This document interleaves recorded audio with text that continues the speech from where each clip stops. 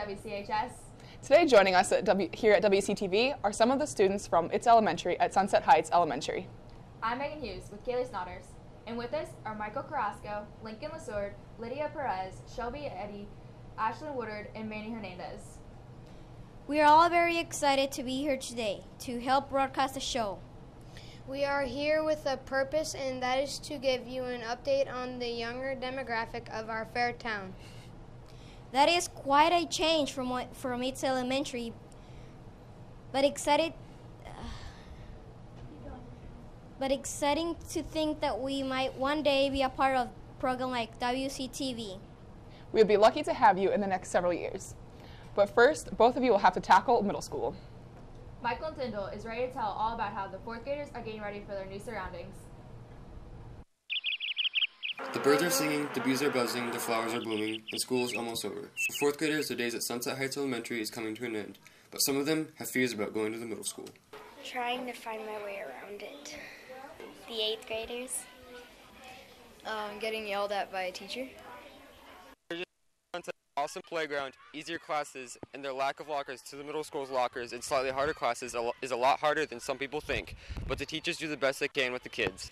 Some things that we do to help get the fourth graders ready for the middle school is all year we work on being responsible and respectful, and we teach the 3 Bs here at Sunset, which obviously hopefully will follow them all the way throughout their school careers.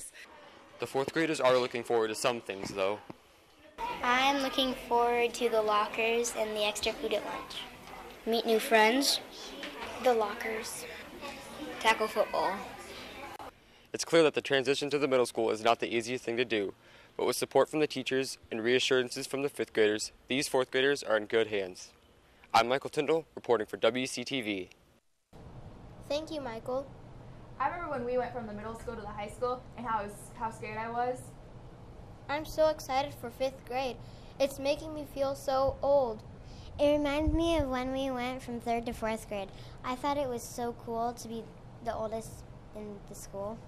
But you can't forget all the changes you have to get used to. Did you guys ever have problems finding your cubbies? I always forgot where mine was.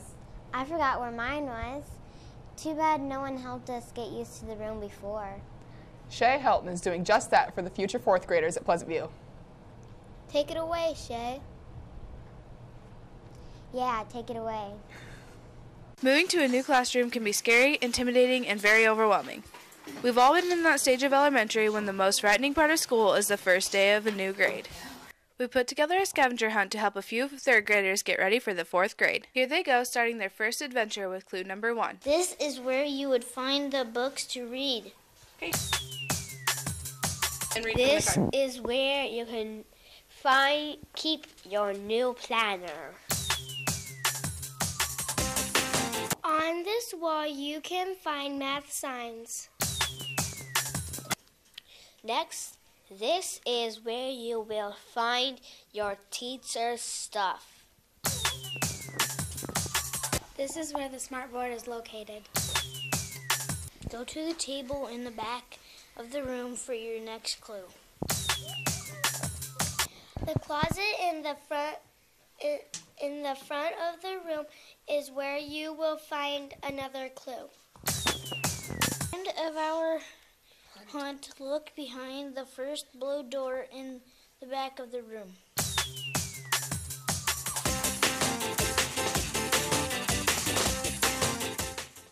This has been Shaynell Helton reporting for WCTV. Thanks, Shay. Hopefully getting a taste of 4th grade will come in handy for the 3rd graders next year. It shouldn't take too much getting used to, though. Well, most of the stuff is the same, except you can be in It's Elementary. One of my favorite classes by far. I think it is so cool that we get to make our own show. I prefer recording over reporting, though. I like anchoring too. Personally, I like putting together features and getting out in the world to report. Well, no matter what you like, our school district has great video production classes for all ages. I saw someone around the classroom last week learning more about our program, It's Elementary. It's Elementary is an elementary TV program designed for elementary kids, and they write the stories, they interview the people, they actually videotape the kids or the adults, whoever's doing the story, and we try to get a program out each month. At first we had Wctv, then entered From the Middle, and finally It's Elementary made its debut. It's unique because all of the fourth graders are a part of it, and in the different levels it's either a class as in Project Explorer, or it's a class that you're taking, but here it's all students. I think when they have a chance to, we are always asking them to read and be fluent readers, and when they see themselves on camera and they see what they sound like and how important it is to have expression, when we're talking about all that fluency stuff, they actually get to see themselves and they know what they need to work on or how good they are. The entire process to creating the show is pretty similar to WCTV and From the Middle. The equipment here is a little different though.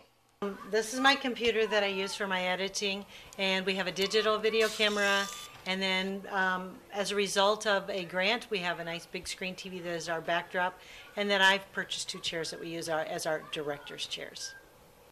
This has been Don Kintongdi reporting for WCTV.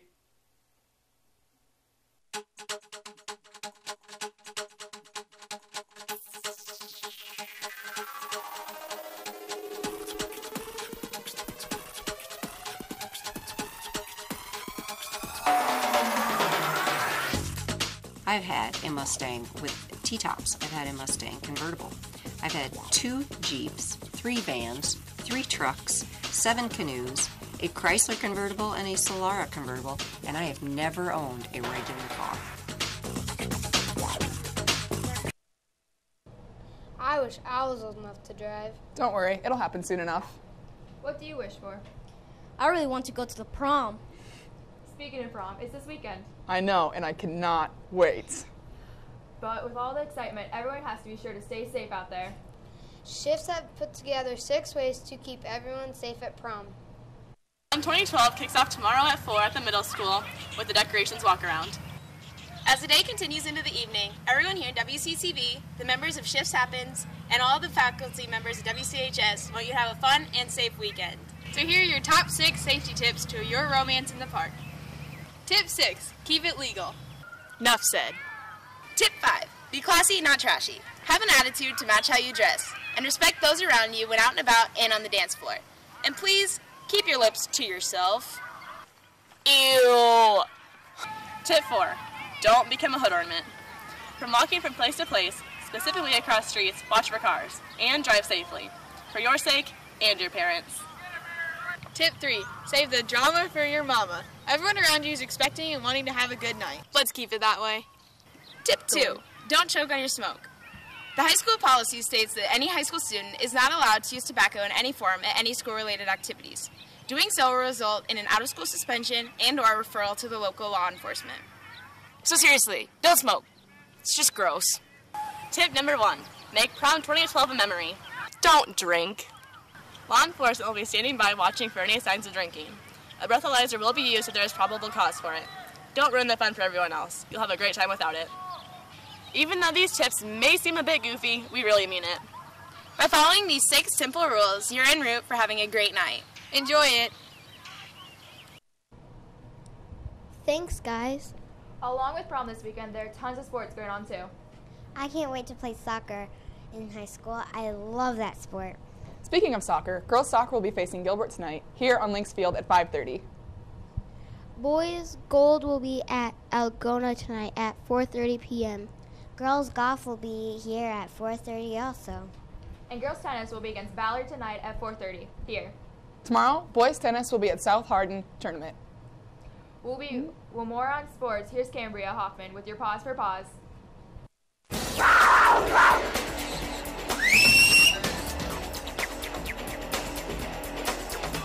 Boys soccer came out of the gate sluggish with their loss to Ballard, but they came back with a defeat over Iowa Falls and Garner Hayfield Monday night. Girls soccer lost their first game to a deeper bench against the Dodgers and their second to Mason City 1-6.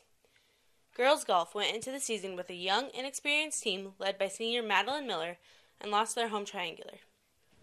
Boys golf is also having a rebuilding year with freshman Logan Yates in the 1 position and finished last with Clarion and Clear Lake. WCHS boys tennis has had a rough start with tough opponents, but hope to win their next meet. Girls tennis started off with a win over the Spartans and will continue their season for the next few days. Wins have been popular for the boys track team with victories at Forest City, the Elmstead Relays, and at the Lynx Invite. Finally, girls track has had improvement from last year with a second place at Algona and fifth at Waukee. This has been Cambria Hoffman with your Pause for Pause. Thanks, Cambria. See you next week for Wctv.